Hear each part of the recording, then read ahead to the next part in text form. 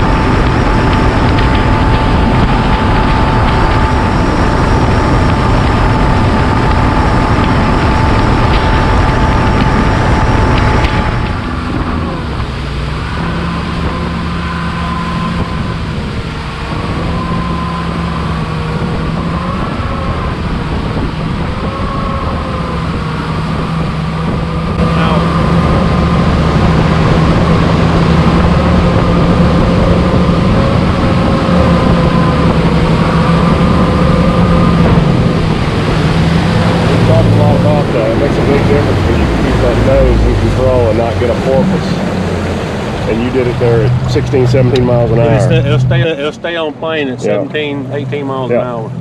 Absolutely.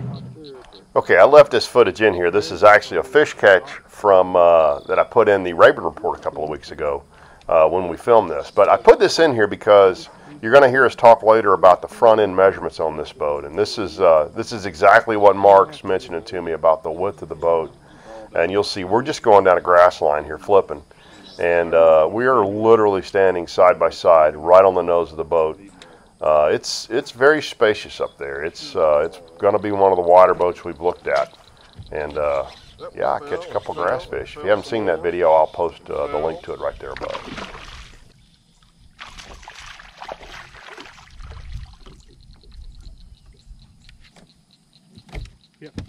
When it's 7 feet deep and your bait falls 10 feet, something's going down there.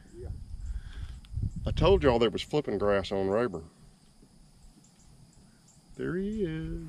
But with this one here with the big icebox lid here, I can sit right here and get in my storage box. And I don't carry a lot. Looks like there's a bunch in there, but it's bags from the stores and a few.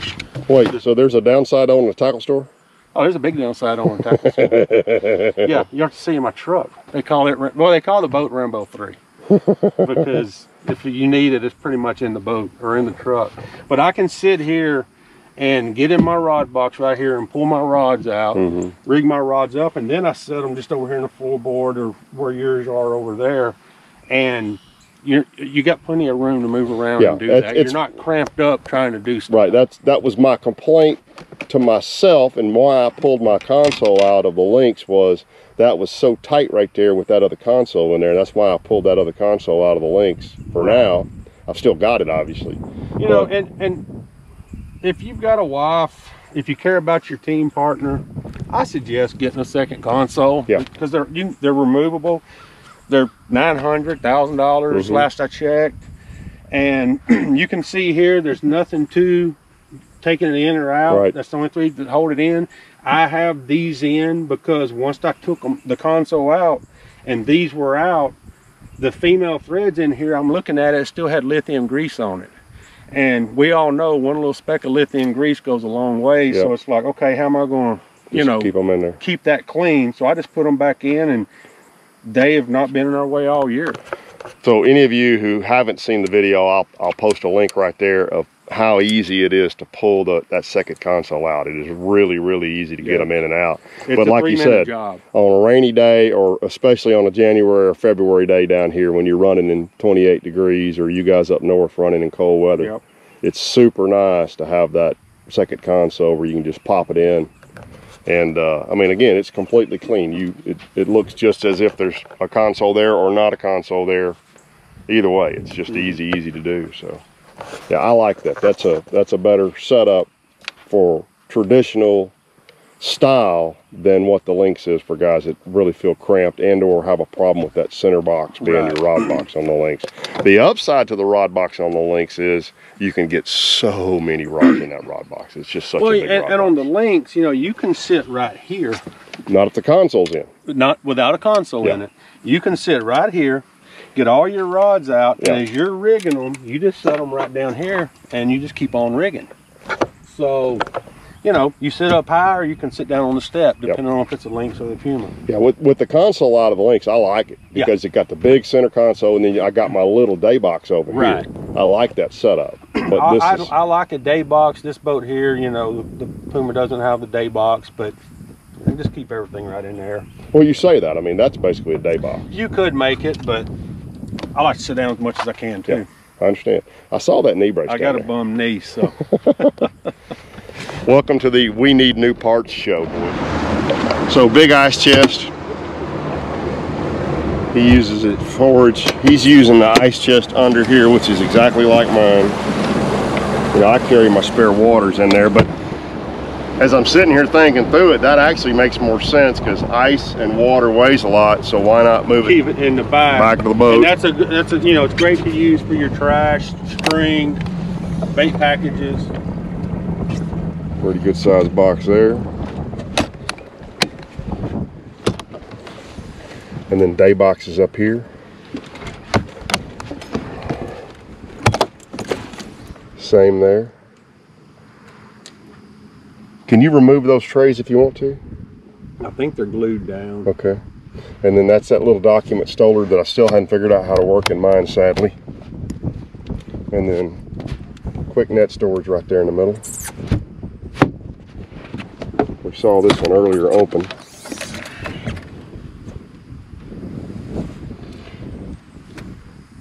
I can't see, there's no tubes in that one, is there? No, there's no tubes in there. And then there's your big rod box. New setup back there. So you're more limited to how many rods you can carry with this design, aren't you? Yeah, you can lay 3, 4, 5 down in the bottom. Oh, I see, there's a hole in the bottom too, yeah. And then I think there's 9 holes there, 9 or 10 holes. But what I'm talking about is you've got specified holders here, but you got a shelf there and a shelf here you can hang them on. And then you can obviously run them under the front up there as well. Right. And on these boxes, I've noticed you've done it, but this has to be down to latch it before the latch.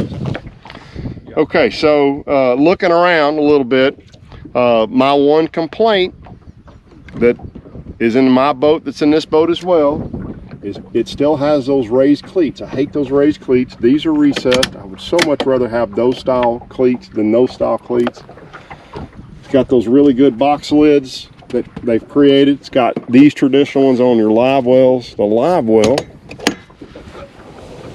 is basically the super deep, same live well I've got in the Lynx, which I have come to love, which was very unusual for me, but I like the depth, and I understand now more about why they make that narrow, deep live well.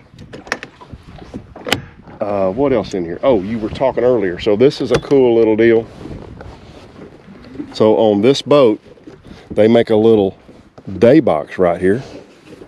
But what they've done is, that's where your power pull pumps are. So you got really easy access to reprogram or do whatever you need to do to your power pumps. And then you got a little day box right there as well. And that's the same on both sides, right? Okay. We've already been through the back of the boat.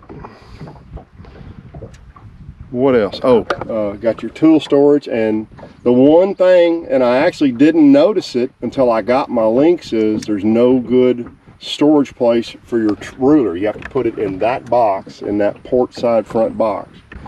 And in this boat, they've now got you a place to store your ruler real easy. It's livable in the Lynx, but I would love to see a designated spot on top of the cap where you don't have to open a box in the rain to get to your ruler. 2 tanks, right? 2 32-gallon tanks. So you can put $300 worth of gas in your Bass Cat if you want to. 2 32 gallons, 64 times basically $5 a gallon, a little more than $300. And we are running, by the way, today. So you do the same thing I do. We're running starboard side 10 gallons, port side full. And that's kind of what I do. Starboard side is just there. And again, I'm doing it because I fish by myself so much. But it's just there. If I get somewhere, you can get almost anywhere. Well, on Rayburn, you can get anywhere on 10 gallons of gas as long as you're not running wide open. You can get home from anywhere on 10 gallons of gas. So that's your, oh crap, I forgot to fill up, but I can get home gas. Yeah, there's 10 to 15 gallons about. On the front deck. Go the other way, sun's in it.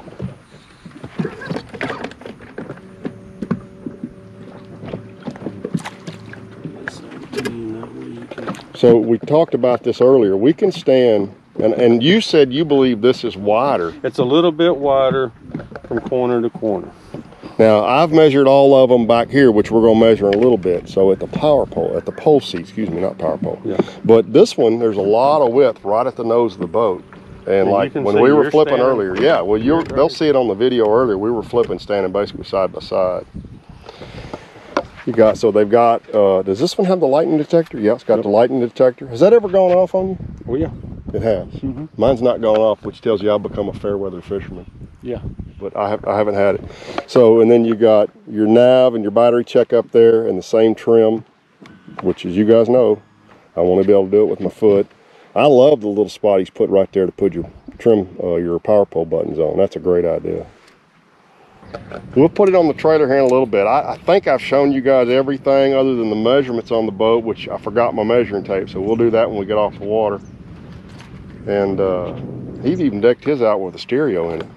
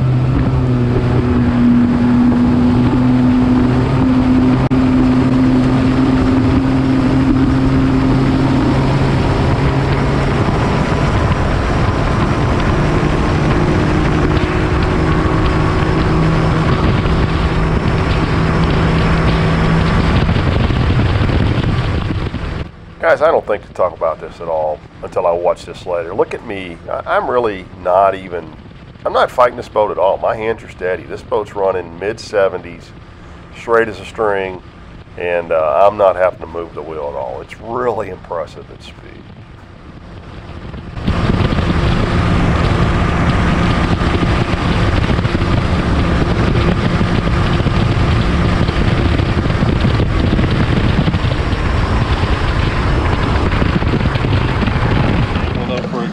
It's a really nimble boat, yeah. So we were just talking about the handling out there, and he said you can just corner the crap out of it, which you can. that little run I made right there, you know, so we've talked about this. It takes boats a while to get up to speed because they continue to get better grip. But in that mile there, we got to a really easy 76 miles an hour. And that's not an R. That's a straight 300. So, and he's only turning 5,800 RPM. So there's probably a lot more, or you said 6,000 RPM. 6,000 RPM. So that motor is designed to run a little bit more RPMs than that. So he's working a prop right now. He thinks he needs a 24.5 with a little bit of cup in it. But he's already admitted that what he wants here is an 85 mile an hour boat. And many of us will pay the prop man to give us that speed, but I think you got it here. I think it'll run that fast. Yeah, and the prop man that we're using, he can make it happen. Yeah. So we'll get a future report when he gets that prop in. As with everything else in the fishing industry, it takes forever to get it, but that boat will roll, and it rides really good. All right, guys. So I've got a little wheel time in it. I really like it. One of the complaints you'll hear from Bass Cat, or from non-Bass Cat guys, and from some Bass Cat guys, is cats have a little side slop in them, well, mostly when you got a quartering wind, quartering here or quartering here. And so Mark and I didn't talk about this. So Mark's come out of, you've run Rangers, you've run, what else did you run? I've been Ranger and Bass Cat. So what was your last Ranger? The Z21. Okay, so you know a little bit about rough riding boats that you ran at the Z21. Excuse me. But so one of the questions I had for him was, what are the driving characteristics you feel differently? So your last boat was a Lynx before this boat. Actually, your last, I had 3 Lynx. 3 Lynx before this boat. So he likes the wide body just like I do, probably because that's what we're used to coming out of the Ranger. And he said, one of the things that I've noticed in this boat is it's got way less of that side slop at speed or at slow speed. And I noticed that coming across today, and we've got a little bit of wind now, but there is, I'm gonna say 70–80% less side slop. Would you agree? Oh yeah, minimum 70–80. Yeah. So if you've been in a Bass Cat and that was something you didn't like, it doesn't bother me, but if it bothers you, this boat, I don't know what they've done to it, but this boat has less. So. And you know, on the Bass Cats, it has it in the Lynx, it has it in the Cougar, it had it in the old Puma. I mean, they all have it. Yep. It's just this one here is the least amount on the boats I've been in. I've been in pretty much all of them. I still haven't been in a Jaguar. So I do know that this hull is kind of based off the Jaguar hull. You know, a lot of people call it the baby Jaguar, but that's the only one I still hadn't been in. But you know, I'm not gonna get one of them until I get ready to go buy me a 450R and put on it. Right, well, but I believe this boat's deck is quite a bit larger than a Jag. Maybe so. I'm pretty sure it is, so. We've got measurements, we'll compare. But here's a hole shot on it. There's my trim. Okay, so he said put it in the 4-hole and trim it down. So he likes it in the 4-hole and trim down.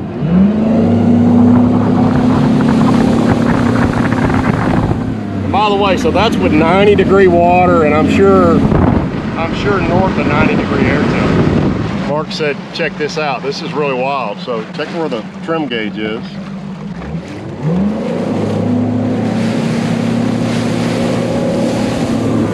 That's wild. Half trim. Still trim out. Okay, so this